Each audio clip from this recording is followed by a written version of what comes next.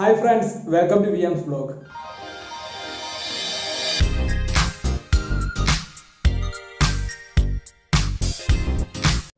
Instrument ട്രാൻസ്ഫോമേഴ്സിന്റെ ഭാഗമായ CTയും PTയും കുറിച്ച് വിശദമായിട്ടുള്ള ക്ലാസ്സുകൾ നമ്മൾ കഴിഞ്ഞ സെക്ഷനിൽ എടുത്തിട്ടുള്ളതാണ്. ഇന്ന് നമ്മൾ ഡിസ്കസ് ചെയ്യാൻ പോകുന്നത് CTയുടെയും PTയുടെയും റേഷ്യോ എങ്ങനെ കണ്ടുപിടിക്കുമെന്നാണ്. കൂടാതെ CTയും PTയും കണക്ട് ചെയ്തിട്ടുള്ള ഒരു എനർജി മീറ്ററിൽ നിന്ന് എങ്ങനെ നമുക്ക് എനർജിയുടെ കൺസപ്ഷൻ കാൽക്കുലേറ്റ് ചെയ്യാം.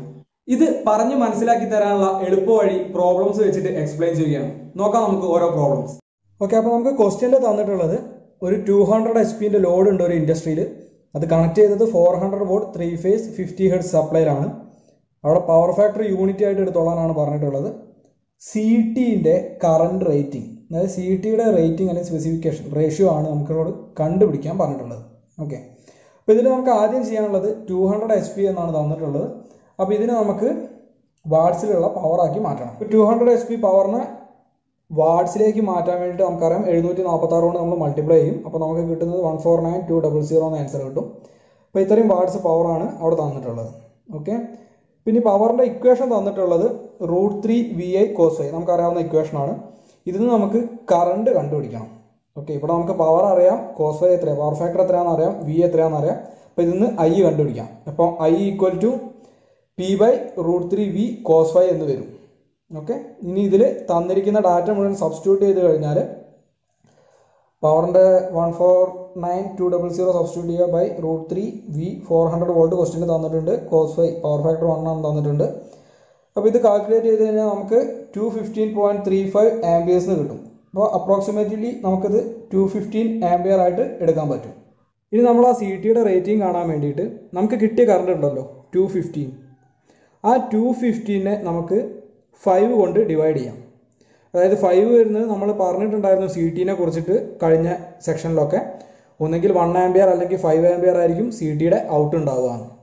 അപ്പോൾ ആ സെക്ഷനുകൾ കാണാത്തവർ, CTനെ കുറിച്ച് പഠിക്കാത്തവർ അത് കാണുക, അപ്പം ക്ലിയർ ആയിക്കോളും. അപ്പോൾ 5 കൊണ്ട് ഡിവൈഡ് ചെയ്ത് തന്നെ നമുക്ക് 43 എന്ന് ആൻസർ കിട്ടും. അപ്പോൾ ഈ CTനെ നമ്മൾ റേഷ്യോയിൽ പറയുമ്പോൾ നമുക്ക് 43:1 എന്ന് പറയാൻ പറ്റും. നോർമലി ഈ റേഷ്യോസ് ഒക്കെ 10ന്റെ മൾട്ടിപ്പിൾസ് ആയിട്ടാണ് ഉണ്ടാവുക.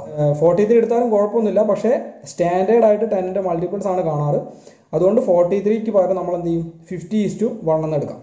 ഇനി ഈ റേഷ്യോ നമുക്ക് 5 കൊണ്ട് മൾട്ടിപ്പിൾ ചെയ്ത് കഴിഞ്ഞാൽ ഇതിനെ 250:5 എന്ന് കിട്ടും. ഓക്കെ, 250:5 റേഷ്യോന് അപ്പുറത്തും ഇപ്പുറത്തും 5 കൊണ്ട് മൾട്ടിപ്ലൈ ചെയ്ത് കഴിഞ്ഞാൽ ഈ സാധനത്തിനാണ് നമ്മൾ 250/5 ആംബിയർ എന്ന് പറഞ്ഞിട്ട് CTയുടെ റേറ്റിംഗ് ആയിട്ട് CTയുടെ നെയിം പ്ലേറ്റിലൊക്കെ കാണാറുള്ളത്. അപ്പോൾ ഇങ്ങനെയാണ് ഒരു CTയുടെ റേഷ്യോ കാൽക്കുലേറ്റ് ചെയ്യുന്നത്. അപ്പോൾ ഇവിടെ നമുക്ക് ആവശ്യമുള്ള CTയുടെ റേഷ്യോ ആണ് 250/5 ആംബിയർ. അതായത് പ്രൈമറി കൂടെ 250 ആംബിയർ കറണ്ട് ഒഴുകുമ്പോൾ സെക്കൻഡറിയിൽ അതിന് കറസ്പോണ്ടിങ് ആയിട്ട് 5 ആംബിയർ ഔട്ട് കിട്ടുന്ന CTയാണ് നമ്മളിവിടെ ഉപയോഗിക്കുന്നത്. ഇനി നമുക്ക് CTയുടെയും PTയുടെയും റേഷ്യോ വരുന്ന ഒരു പ്രോബ്ലം നോക്കാം. ഈ ക്വസ്റ്റ്യനിൽ നമുക്ക് തന്നിട്ടുള്ളത് ഒരു 800 kVA ലോഡ് കണക്ട് ചെയ്തിട്ടുണ്ട്. 11 kV 3 ഫേസ് 50 ഹെർട്സ് സപ്ലൈയിലാണ് കണക്ട് ചെയ്തിരിക്കുന്നത്. അവിടെ ഒരു എനർജി മീറ്റർ കണക്ട് ചെയ്തിട്ടുണ്ട്. യൂസ് ചെയ്തിരിക്കുന്ന എനർജി മീറ്ററിന്റെ സ്പെസിഫിക്കേഷൻ വരുന്നത് 5 ampere 110 volt 3 face energy meter ആണ്. എനർജി കാൽക്കുലേറ്റ് ചെയ്യാൻ വേണ്ടിയിട്ട് കണക്ട് ചെയ്തിരിക്കുന്നത്. അപ്പോൾ നമ്മളോട് പറഞ്ഞിരിക്കുന്നത് അവിടുത്തെ CTയുടെയും PTയുടെയും റേഷ്യോ കണ്ടുപിടിക്കാനാണ്. അപ്പോൾ നമുക്ക് ചെയ്യേണ്ടത്, നമുക്ക് പവറിന്റെ ഇക്വേഷൻ അറിയാം, P = √3 VI cos φ. അപ്പോൾ നേരത്തെ നമ്മൾ കണ്ട പോലെ തന്നെ ഇക്വേഷൻ ഉപയോഗിച്ചിട്ട് കറണ്ട് കണ്ടുപിടിക്കുക. കറണ്ട് കണ്ടുപിടിക്കാൻ വേണ്ടിയിട്ട് ഈ ക്വസ്റ്റ്യനിൽ ഇവിടെ cos φ തന്നിട്ടില്ല. അങ്ങനെ തരാത്ത കണ്ടീഷനിൽ നമുക്ക് പവർ ഫാക്ടർ 1 ആയിട്ട് അസ്യൂം ചെയ്യാം. ഓക്കെ, അപ്പോൾ cos φ 1 ആക്കി എടുക്കുക. ബാക്കി വാല്യൂസ് ഒക്കെ നമുക്കറിയാം. I കണ്ടുപിടിക്കാം. അപ്പോൾ I കണ്ടുപിടിക്കുമ്പോൾ നമുക്ക് എന്ത് വരും, P/√3 V cos φ എന്ന് വരും. സോൾവ് ചെയ്ത് കഴിഞ്ഞാൽ അപ്രോക്സിമേറ്റ്ലി 42 ആംബിയർ എന്ന് കിട്ടും. ഇപ്പോൾ 42 ആംബിയർ ആണ് അവിടെ കറണ്ട് വരുന്നത്. ഇനി നമ്മളോട് പറഞ്ഞിട്ടുള്ളത് എന്താ, 5 ആംബിയർ 110 വോൾട്ടിന്റെ 3 ഫേസ് എനർജി മീറ്റർ ആണ് നമ്മളവിടെ കണക്ട് ചെയ്തിട്ടുള്ളത്. അപ്പം നമ്മളിവിടെ ഉപയോഗിക്കേണ്ട CTയുടെ സെക്കൻഡറി 5 ആംബിയർ ആയിരിക്കണം, PTയുടെ സെക്കൻഡറി 110 വോൾട്ടും ആയിരിക്കണം. ഓക്കെ, അപ്പം അതിനനുസരിച്ച് വേണം CTയും PTയും ഡിസൈൻ ചെയ്യാൻ. അപ്പോൾ CTയുടെ റേഷ്യോ വരിക, ഇവിടെ കറണ്ട് വരുന്നത് 42 ആംബിയർ ആണ്. അപ്പോൾ 42/5 ചെയ്യാം. 42/5 ചെയ്ത് കഴിഞ്ഞാൽ നമുക്ക് 8.4 എന്നാണ് കിട്ടുക. അപ്പോൾ നമ്മൾ നേരത്തെ പറഞ്ഞു നിയറസ്റ്റ് 10ന്റെ മൾട്ടിപ്പിൾ ആയിട്ട് അത് മാറ്റി എഴുതാം. അപ്പോൾ 8നെ നമുക്ക് 8.4 പകരം നമ്മൾ എന്ത് ചെയ്യും, 10 എന്ന് പറഞ്ഞ ഡിജിറ്റ് എടുക്കും. അപ്പോൾ 10:1 ആണ് ഇവിടെ സി ടിയുടെ റേഷ്യോ വരുന്നത്. ഓക്കെ, ഇനി ഇതുപോലെ പി ടിയുടെ റേഷ്യോ കണ്ടുപിടിക്കാൻ വേണ്ടിയിട്ട് നമുക്ക് ഇവിടെ തന്ന വോൾട്ടേജ് 11 kV ആണ്, അല്ലെങ്കിൽ 11,000 വോൾട്ട്. 11,000 വോൾട്ട് ആണ് ഇവിടുത്തെ എനർജി മീറ്ററിന്റെ റീഡിംഗ് സ്പെസിഫിക്കേഷൻ വന്നിട്ടുള്ളത് 110 വോൾട്ട് ആണ്. അതുകൊണ്ടാണ് നമ്മൾ 110 വെച്ചിട്ട് ഡിവൈഡ് ചെയ്യുന്നത്. ഓക്കെ, അപ്പോൾ 11,000 വോൾട്ടിനെ 110 വോൾട്ട് വെച്ച് ഡിവൈഡ് ചെയ്യുക. അപ്പോൾ സൊല്യൂഷനായിട്ട് നമുക്ക് എന്ത് കിട്ടും, 100 കിട്ടും. അപ്പം റേഷ്യോ വരിക 100:1. ഇതാണ് ഇവിടുത്തെ പി ടിയുടെ റേഷ്യോ വരുന്നത്. ഓക്കെ, ഇനി നമുക്ക് വേറെ ഒരു പ്രോബ്ലം നോക്കാം. ഇതിൽ നമുക്ക് എനർജി കൺസപ്ഷനാണ് കാൽക്കുലേറ്റ് ചെയ്യാനുള്ളത്. ഒരു ഇൻഡസ്ട്രിയിൽ ഒരു എനർജി മീറ്റർ ഉണ്ട്. ആ എനർജി മീറ്ററിൽ മെയ് 1 കാണിച്ച റീഡിംഗ് ആണ് 369 യൂണിറ്റ്. ഓക്കെ, അതേ മെയ് 31 കാണിച്ച റീഡിംഗ് ആണ് 426 യൂണിറ്റ്. അവിടെ കണക്ട് ചെയ്തിരിക്കുന്ന എനർജി മീറ്റർ സി ടിയും പി ടിയും ഉപയോഗിച്ചിട്ടാണ് കണക്ട് ചെയ്തിട്ടുള്ളത്. സി ടി യൂസ് ചെയ്തിരിക്കുന്നത് 50 ആംപിയർ/5 ആംപിയർ സി ടി ആണ്. പി ടിയുടെ റേഷ്യോ വരുന്നത് 11,000 വോൾട്ട്/1 ടൺ വോൾട്ട് ആണ്, അല്ലെങ്കിൽ 11 kV/1 ton volt P T ആണ് യൂസ് ചെയ്തിരിക്കുന്നത്. അപ്പോൾ നമ്മളോട് പറഞ്ഞിട്ടുള്ളത് ആ മാസത്തെ, അതായത് മെയ് മാസത്തെ ആ ഇൻഡസ്ട്രിയുടെ എനർജി കൺസപ്ഷൻ എത്രയാണെന്ന് കണ്ടുപിടിക്കാനാണ്. ഓക്കെ, അപ്പോൾ നമുക്ക് എനർജി കൺസപ്ഷൻ കണ്ടുപിടിക്കാൻ, ടോട്ടൽ എനർജി കൺസ്യൂംഡ് കണ്ടുപിടിക്കാനുള്ള ഇക്വേഷൻ വരുന്നത് total unit into metering constant ആണ്, MC.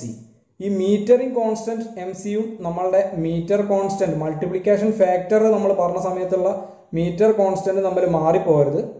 ഓക്കെ, അപ്പോൾ മീറ്റർ കോൺസ്റ്റന്റിന്റെ കാര്യത്തിൽ എന്തെങ്കിലും ഡൗട്ട് ഉള്ളവർ കഴിഞ്ഞ സെക്ഷൻ ഒന്നും കൂടി നോക്കി ക്ലിയർ ചെയ്യുക. അപ്പോൾ ഇവിടെ പറഞ്ഞ മീറ്ററിംഗ് കോൺസ്റ്റന്റ് ആണ്. ഈ മീറ്ററിംഗ് കോൺസ്റ്റന്റ് കണ്ടുപിടിക്കാൻ വേണ്ടിയിട്ട് നമുക്ക് ചെയ്യേണ്ടത് സി ടിയുടെ റേഷ്യോയും പി ടിയുടെ റേഷ്യോയും തമ്മിൽ മൾട്ടിപ്ലൈ ചെയ്യാനാണ്. ഓക്കെ, അപ്പോൾ metering constant is equal to C T ratio into P T ratio. ഇവിടുത്തെ സി ടി റേഷ്യോ തന്നത് 50/5, പി ടി റേഷ്യോ വരുന്നത് 11,000/110.